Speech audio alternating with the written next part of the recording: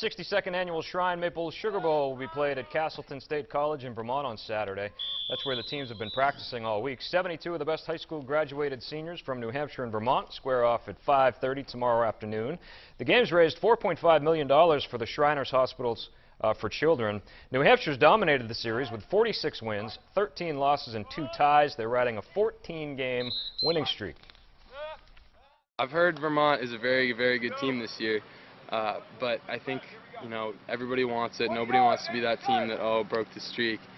And this team, as you can probably hear behind us, is definitely ready to keep it going. Well, I mean, everyone's just going to play their hardest like usual, and I'd say just go out there and play some football and hope for the best.